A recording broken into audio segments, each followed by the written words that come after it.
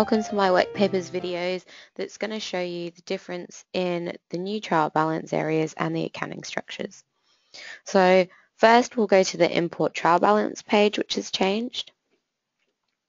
So this is the new trial balance page that has changed, which has the new integrations Xero, Cashflow and QuickBooks, and now you can also see all the integrations for Australia and the UK.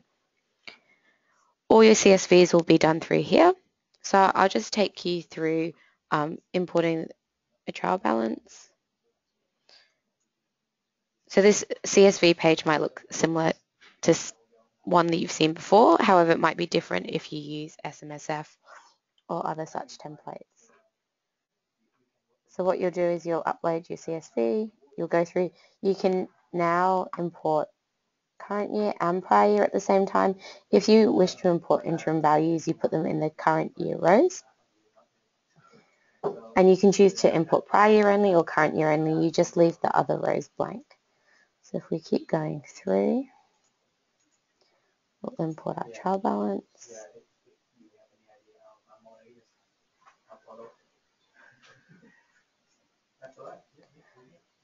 So here's our trial balance. It's unmapped currently.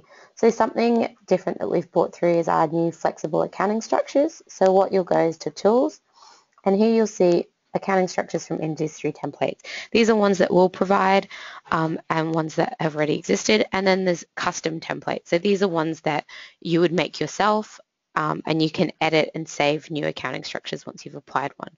So we'll just apply a custom one for now. And this auto maps our CSVs here. So what you can do is you can always save your mapping, and then if you use, say, MyOb CSVs, you can, every time you upload a MyOb file or trial balance, you'll map the MyOb template, and therefore you don't ever have to manually map again. So if we just have a look at the accounting structure, this is what affects your profit and loss and balance sheet. So you can get your profit and loss and balance sheet to look any way that you would like it to look. So here you can see the profit and loss, and here's the balance sheet. And once mapped, when you go into the actual profit and loss, it'll look like this, and you can expand the accounts or close them. So once you're happy with the way your accounting structure looks, you can then go again to Tools, and you can save the accounting structure as a new template or overriding a current template. If you override a current template, the existing accounting structure in that template will be lost. Anything mapped to it previously won't change, but you won't be able to use what was there going forward. It'll only be the new one.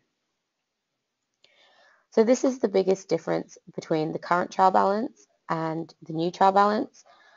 There's a few other things to show you. So here, you'll only map lead schedules. So this is the old trial balance.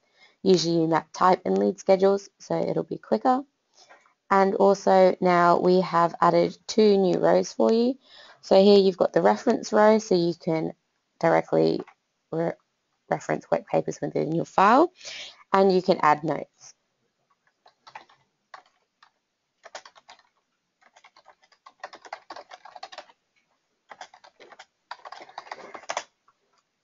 Now this might look familiar, as this is on the lead schedules, and these 2 columns sync directly with the lead schedule. So if you change references and notes on the lead schedules, it'll change here, and vice versa. If you do need any more help, please go to our Zendesk, our help center, for more articles and videos.